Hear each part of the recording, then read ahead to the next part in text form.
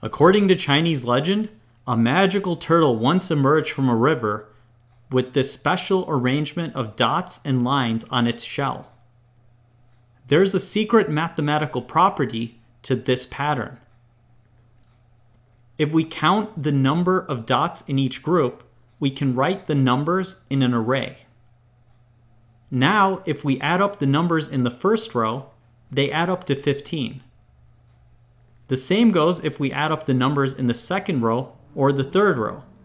In fact, if you add up the numbers in any of the columns, they also add up to 15, and the same goes if you add up the numbers in either of the diagonals. This is a magic square. It's also known as a Shu Square. This pattern also holds a very special property which the ancient Chinese discovered.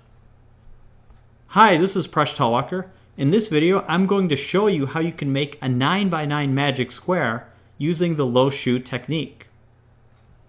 We'll illustrate the method to create a 3x3 magic square. The first step is to write the numbers in ascending order, starting from the column on the right.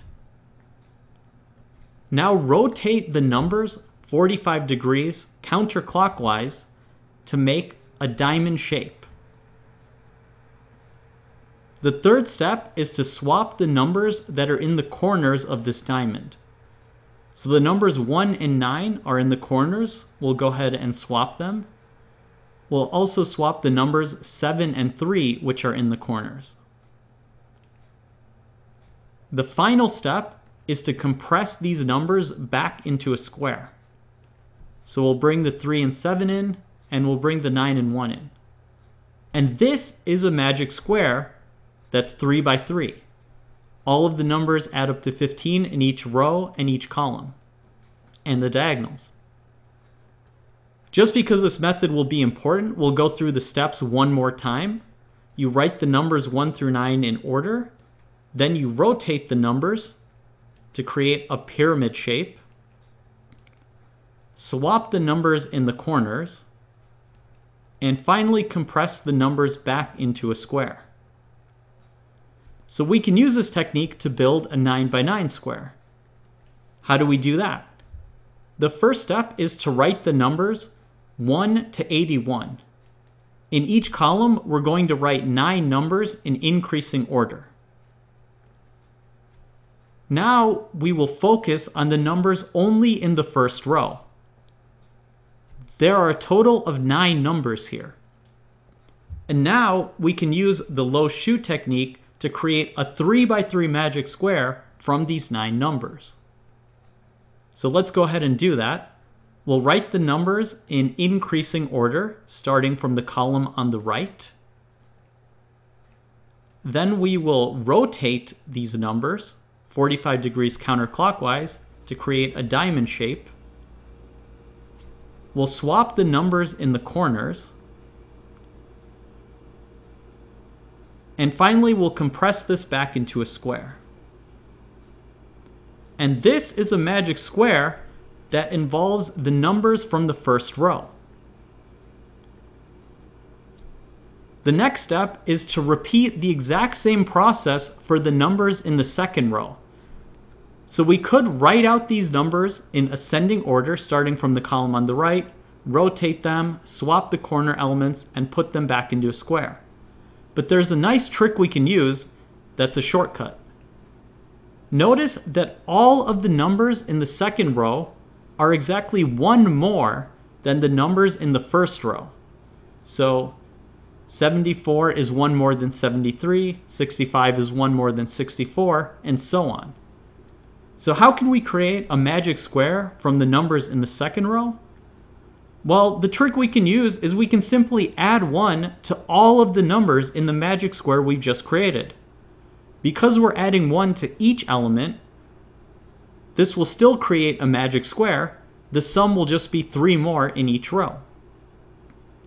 So this will be a magic square that involves all the numbers from the second row. And you can see where this is going.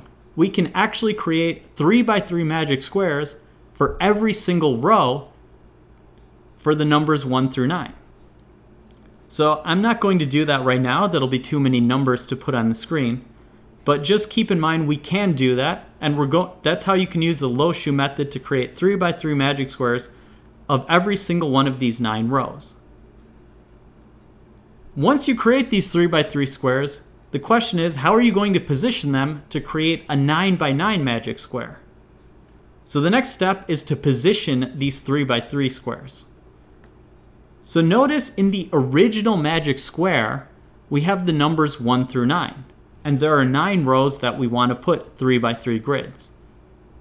So we look where the 1 is. This magic square that we've created has a 1, and the 1 in the original magic square is in the last row in the second column. So we're going to delete that 1 and put this entire magic square, this 3x3 magic square, in that position. We're going to repeat this for the number 2. So the number 2 is in the upper right corner of the original magic square. So we're going to delete that element, and now we need to put in the 3x3 magic square that involves the number 2. We obtain that by adding 1 to every single number of the 3x3 magic square that involves 1. We then repeat the process for the number 3. The number 3 is in the second row in the first column. We delete it, and now we create a 3x3 magic square involving the number 3, which we obtain by adding 1 to each of the elements of the 3x3 magic square involving the number 2.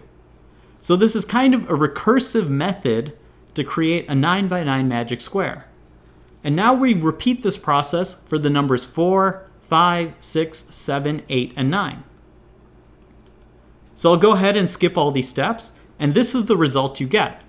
This is a 9x9 magic square, which is built up from small 3x3 magic squares that we started out using the Lo-Shu technique.